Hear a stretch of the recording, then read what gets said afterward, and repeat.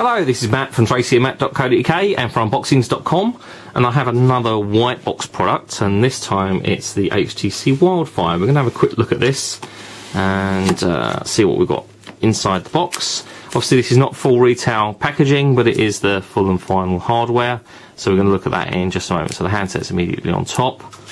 Inside we have the charger. Well, this is half of the charger, if you like, so it's a USB style charger. The other half here is a 3-pin UK plug, and the two just connect together like so to actually provide the full charger itself. So that's in two parts, so we understand why they do that. Then we have USB cable, which is a standard USB on one end and to a micro USB on the other. That obviously plugs into there to give you charge, and obviously plugs into the computer to give you synchronization and also charge. The only thing that sort of drawback I find with these style of connectors and the USB style charger is that you only get one, so you can't leave this sort of in one place and use the sync and charge in another place. That's only a minor point, and the fact that it's micro USB sort of slightly nullifies that though. And then we have a headset, a wired headset. So it has foam covers and clips to clip it onto clothing. And then we have the actual headphones themselves, or headset. So it's a 4-pole 3.5mm jack, standard thing, so we can use our own headphones if we want to. Inline microphone with a push button, and then the headphones themselves. They're quite small, not proper in-ear noise cancelling type of affair, but they're okay. They're quite plasticky and lightweight. I suspect that if you're going to want to listen to music, or certainly a great deal of music, then you are almost certainly going to want to use your own headphones. Obviously we do have that option though, so because they are sort of a standard 3.5mm jack. Now, so let's just remove the plastic from there. Handset itself, well, it looks kind of similar to the HTC Desire, which I'm just going to pull out of its box here too.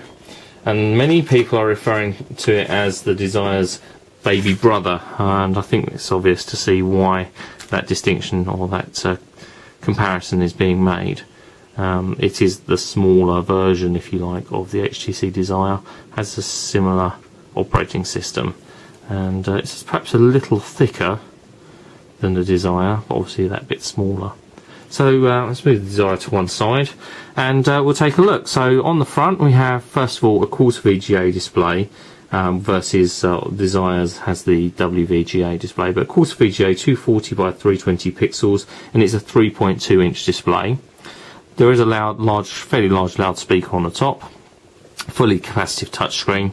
Underneath we have the home key, the menu key, back and search. They're touch sensitive rather than physical. Then there is an optical trackpad underneath, no trackball, which is, again, personally I think it's a good thing. Trackballs tend to clog up with dust and dirt, whereas obviously optical has a little bit more life to it. There's also a push button, so it works for the menus and the like. On the left hand side we have an up and down volume control rocker, pretty standard place to put it. And then we have the micro USB sync and charge connector on the side rather than the bottom. Personally I prefer them on the bottom because you do have the option then of using sort of car cradles or desktop cradles. It just makes it a bit more of a pain to actually have in the side, but yeah, it's kind of just one of those things. Nothing really to see on the bottom. There is a tiny hole there which is the microphone, and on the right hand side there's absolutely nothing at all. On the top we have the power button, and then we have the 3.5mm headphone socket, so we can use the wired headset that's provided. We could use standard 3.5mm headphones of our own, so that's pretty cool. On the back we have a 5-megapixel autofocus camera, and it does have an LED flash, which is pretty good. Camera is decent on the Desire, so I expect it will probably be decent on the Wildfire here as well. The only criticism that we've made before, certainly on Desire as well, is that the camera does sort of stand a little proud at the back, and it does leave the lens a little bit prone for scratching. But that's just kind of one of those things. I understand, again, the reason it's been done is to actually just make the handset a little bit slimmer. Back cover pops off by putting your fingernail in the slot at the top, and pops off the whole of the back cover, even this little sort of lippy bit at the bottom. The whole thing pops off, and to reveal the battery, which is obviously in the back here. Just pop that out. As you can see, the SIM card goes underneath the battery. The battery itself is 1300 milliamps, so that's a decent capacity really for what is a fairly small handset. Micro SD card socket here, which supports up to 32 gig micro SD HC memory cards. And then we just pop the back cover back on like so. Back cover's pretty secure. It does look like it's metal, but it is in actual fact plastic, but it is fairly nicely designed. The handset, it feels reasonably heavy actually. I think it's because it's quite small and kind of sort of dense, if you like. So it does feel a tad heavy, but it really isn't. It's only 118 grams, which isn't really heavy at all. But as I say, I think it's just because of its size. It just feels that bit heavier versus its size. It's 106 millimeters from top to bottom, 60 millimeters wide, and just under 13 millimeters thick, 12.9 in actual fact. So let's just power up. And while we wait for that to come on, let me just talk about the rest of the specification. As I say, it is Android 2.1 Eclair, has the HTC Sense user interface overlaid over the top of that as well. 528 megahertz processor, which isn't the fastest, but with a smaller display and the fact that it is kind of slightly more entry level than the Desire, it's probably enough. 384 meg of RAM, 512 meg of ROM. As I say, 3.2 inch display is quarter VGA. Quad band for GSM, so voice will work pretty much wherever you take it throughout the world, as will the HSDPA and 3G, because that is dual band. Although some areas in the USA you might not find a 3G or HSDPA coverage. Bluetooth 2.1 with EDR support, and it does obviously have Wi-Fi, which supports 802.11b and G standards. 5 megapixel autofocus camera we've already mentioned. USB interface is USB 2.0 compliant. Does also have a G sensor, a digital compass and a proximity sensor, which are placed at the top, along with an ambient light sensor, and has an internal GPS chipset. So immediately it's going to come on. It's telling me that I don't have a SIM card installed. That's no big deal. I swipe down to actually unlock, and it's just going to finish setting up. First boot is going to take a lot longer than subsequent boots, because it's actually going to ask me to set up. So I'm in the United Kingdom. I can skip the rest of it. It's going to tell me where to install the actual SIM card, skip the other stuff here, and skip through the Wi-Fi setup. And it's going to go on to Wi-Fi setup, so I'm going to connect to a Wi-Fi network. And a Wi-Fi network, I'm going to connect to the one I've got here. Just quickly put in the web key. It's just obtaining an address there. And it's set up. So we're now connected. We'll go to the next step. It's going to ask me to use Google location. That's fine, I don't mind. We'll allow that. And it's going to go on about account setup, which I'm going to skip for now. We'll have an email account shortly, and Facebook, Flickr and Twitter, which is really referring to FriendStream. We're going to skip those three just at the moment as well, and we're going to let it default the date and time in at the moment as well. So it's just going to go and load up my desktop or home screen. And if you've seen the HTC Desire before, or the HTC Legend, then you're going to recognise this layout, although it will be a little bit smaller. And so we can push the button at the bottom that brings up all of our apps. We go into the phone, brings up the phone dialer, and the capacitive touch screen, as you would expect, is extremely sensitive. So you know, it doesn't take much, if any, pressure to actually operate. It's just the slightest touch. So that's your phone dialer. We can make calls.